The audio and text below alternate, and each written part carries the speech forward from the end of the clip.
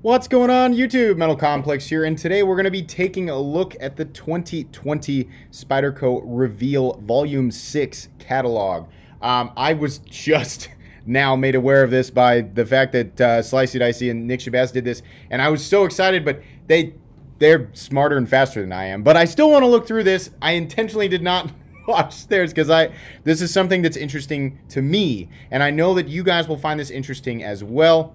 I've only done this one other time, and it was really fun to do it last time, just organically flip through it. The only thing that I have seen so far is this page. It'll be fun to flip through this. There will be links for Spyderco knives, as usual, down in the description that you can actually buy right now, but everything that you're going to see right now is stuff that is going to come out. So, yeah, let's go ahead and get into this. Patreon link down in the description. Your support would mean the world to me, and please follow me on Instagram at metal_complex. Okay.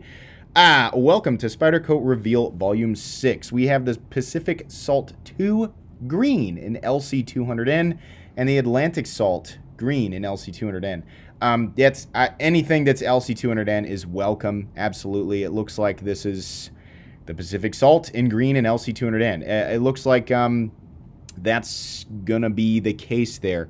Some interesting information here. It says, due to the far-reaching effects of the current pandemic, 2020 has been an extremely challenging year for everyone. In addition to maintain our primary focus on the health and welfare of our staff members and their families, we have concentrated on adapting to the world's rapidly changing business landscape. Despite travel restrictions and social distancing, we have strengthened our relationships with our global manufacturing partners.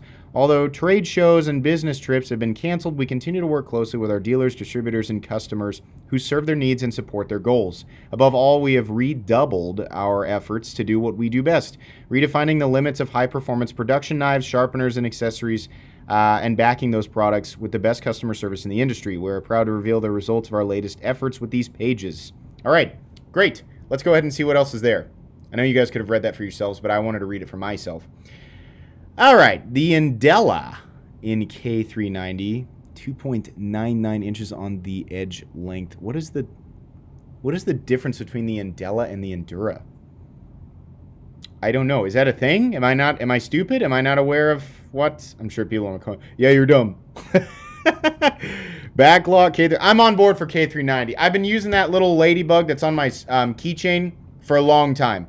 That edge has shrugged off everything that I have thrown at it. I am intentionally not cleaning that knife, not stropping it, not doing anything. I am using it and putting it right back in. I want to see how well that stuff holds up over like a six month period. And so far, I did that video a long time ago. So far, that thing is an absolute beast. K390. So far, I'm on board with that stuff. Police 4 and K390, I'm sure that'll be a popular model too. Delica 4, lightweight pink in S30V. Okay, are we moving to S30V for the Delica? Yeah, I don't, some people like the pink. I'm not into the pink, but I'm on board with moving to S30V. Let's keep that, let's hopefully keep that price. Let's keep that price around the Benchmade Griptilian territory and not do a bump. That'll be great. Okay, the Tenacious Lightweight Blue in CPM S35VN. Yes, I will be buying that one. Absolutely. That's awesome. S35VN. Interesting. Very, very cool. All right, well, the Tenacious is awesome. If you don't know, the Tenacious is awesome, but we've all had to deal with 8CR13 MOV, which truthfully is fine. But today's knife world does not demand fine. We demand the newest, best, craziest thing. And while S35VN and the Tenacious are not new or the best, the combination of the two is something that is new and will probably be very welcome. I'm hoping this hits the... Oh, God, this is probably wishful thinking. I'm hoping we don't cross over the $70 mark. I'll be happy if that's the peak, but I don't know. Maybe it'll be less. It'll probably be more. But I hope that I'm wrong.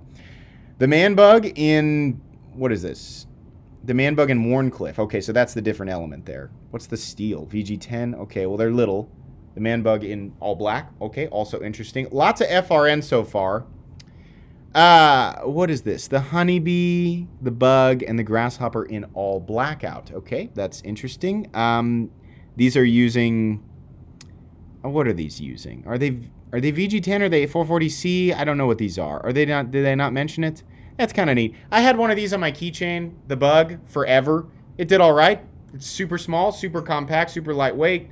I changed to the Ladybug because it was locking and it was still lightweight and it was K390.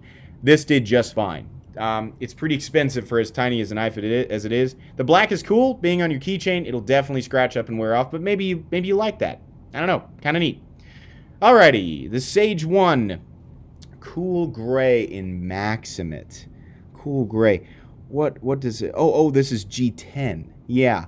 Yeah, that's a good move. Definitely. That's the Sage is definitely a model that a lot of people like. And you know what? Truthfully, I've never handled one on the channel. I don't think I've ever handled a Sage. I know people are like, unsubscribe. Unsubscribed. He's never handled a Sage. I know. Blasphemy. It looks cool, though. Taiwan-made Spyderco in Maximate. Yeah. Yeah, I like them expanding Maximate. Maximate's on my pair of 3. I do use Maximate a lot, and I really like Maximate. Supposedly, it's going to have better edge retention than even K390. Not looking forward to sharpening it, but the gray and the Maximate thing that's a cool look. That's a nice-looking little EDC liner lock. Very cool. Chaparral in Bird's Eye Maple. I don't really care about wood. Some of you guys do. CTS XHP is great, wish we saw more of that. Patadise? Patadisi. I don't know. I don't know how to pronounce that. This one's made in Italy. I don't think I've ever seen that one before. M390 G10. Nice, classy looking knife. Doesn't look like they made a cutout on the other side for the reverse flick, but maybe that's not necessarily their number one in goal there, is to make that accessible. But all right. It's kind of weird. Okay, moving on. Whoa, okay. Restricted knives. Notice the black and red. We've reached the tactical section of the Spyderco. So they got a Balisong too. Oh my gosh. The Autonomy 2. I've never handled the Autonomy. Is this an automatic knife? Yeah, automatic knives are federally restricted items. Sale, blah, blah, blah. Okay, it's automatic. It's a U.S. Spyderco. Closed is about 5 inches. Weight is 5.6 ounces. LC200N in an automatic knife. Fully flat ground blade. Pretty cool. It looks like maybe there's a safety on there. Yeah, an automatic LC200. Is there an automatic Spyderco that's an I'm sorry. Is there an automatic knife in existence using LC200N? This might be the first one. Blade length is 3.5 inches. What's overall? 8.5 inches. I think that'll be an automatic that'll speak to a lot of people. It kind of has tenacious lines, but it's an auto. It's got the typical Spyderco clip with the 3 screws and the lanyard hole in the middle. That's fine. Pivot on the other side is interesting. Yeah, okay. That's definitely something I want to take a look at. The Small Fly 2. I didn't know that Spyderco did a Balisong. Did they make a Small Fly that was a Balisong? I didn't know that. Okay. What is the... oh, it's S30V. All right. Okay. Not super interested in that one. Balisong people might be. Is this... yeah, this is USA made as well. Okay. Pretty cool. Moving on here. CBN Benchstone. All right. You've got the nylon pouches. I've got a couple of these over to the right. They're nice. You know, they're pouches, but they're nice. If you want to keep your Spyderco knives safe and in a pouch, which a lot of the knives that are my own, I actually keep them out of the display case and in pouches because I don't want them falling off and hitting the concrete or whatever if I'm moving around down here. So, yeah, that's cool. There you go. I think I've seen these on retail sites or similar ones for 15, 16 bucks. Yeah, Mule Team Sprint. Wow. Wow. Okay, there's the Mule Team in S45VN. Okay, that'll be interesting to a lot of people just because it is S45VN and not S35VN. You can read about S45VN on Knife Steel Nerds. I would suggest you do that and check out Knife Steel Nerds. Oh my gosh, what is wrong with me? Knife Steel Nerds in general. Wonderful information. Look at this PM2. Wowzers. CPM Spy 27, it'll be popular just for that reason. But, I mean, I've never seen a PM2 that looks exactly like that. CPM Spy 27 sprint run with a lot of stuff going on there. Permanently 2 sprint was available for purchase exclusively at Spyderco.com and the Spyderco factory outlet store. exclusively at Spyderco.com. Interesting. Okay. I know people have widely varying opinions on sprint runs. Spy 27, I think they know what they're doing. We know what they're doing.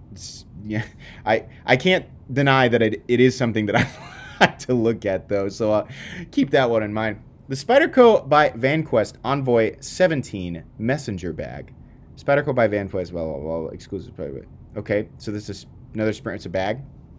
All right, cool. I want to read all this. Spyderco is extremely proud of our Colorado heritage. To celebrate that pride, we created a unique sprint run expression of the paramilitary 2 that allows us to show our Colorado colors in a distinctive way. Okay, that explains the C. I didn't pick up on that. It features a full flat ground, plain edge blade. Sorry, it's small. Blade crafted from... It features a full flat ground plain edge blade crafted from Spyderco's proprietary CPM Spy 27 stainless steel. Both sides are beautifully laser engraved with the flowing American flag images, and the blade is paired with G10 skills printed with the Colorado state flag logo. This limited edition knife will only be sold consumer direct at the Spyderco factory outlet store or through Spyderco.com. So pay attention to that if you want that. It will undoubtedly go quickly. And that is the end of the catalog. Some interesting stuff in there, some less interesting stuff. In any case, this was really fun to do.